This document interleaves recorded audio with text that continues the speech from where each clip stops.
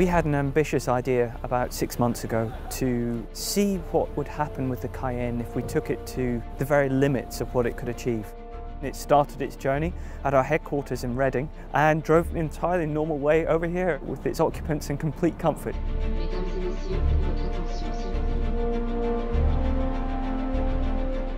When we looked at towing an Airbus A380, we also looked at, just incidentally, at what the world record was for pulling the heaviest object. It transpired it was 170 tons. Now the Airbus A380 ranges from 270 tons right up to 500 tons. So we thought it would be a good idea to ask Guinness World Records to come here and adjudicate and to see what we're doing. It's like with any Guinness World Records, you never know what the outcome is going to be at the end of it. So every record we turn up to, we never know what's going to happen.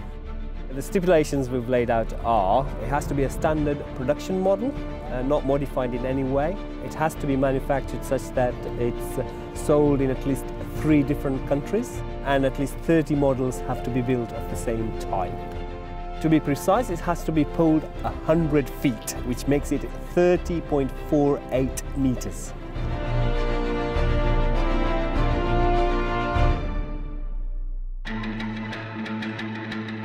We're going to attempt to pull the A380 out the hangar and across the tarmac with a completely standard Cayenne S.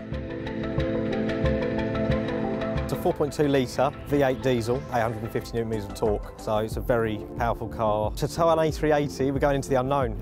It's not like towing a trailer or a speedboat or anything like that. It was just going over the car, making sure everything was A1 as it should be.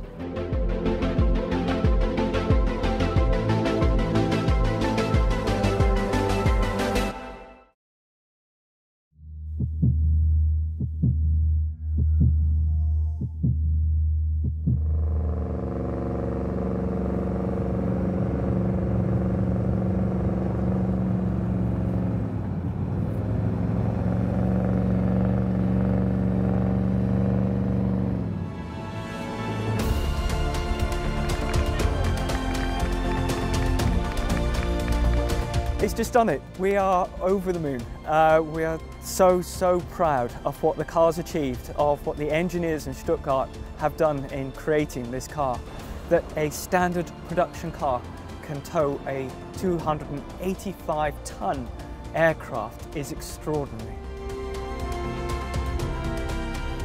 Yeah, for a fantastic achievement like that, for an aircraft pulled, by a production car, in terms of your Guinness World Records, you are officially amazing. Fantastic. So we did it in not one but 2 cars, the Cayenne S Diesel and the mighty Cayenne Turbo S. The car's absolutely fine and it'll be driven back to our headquarters in Reading, and it was phenomenal to see what the Cayenne can do when it's really tested.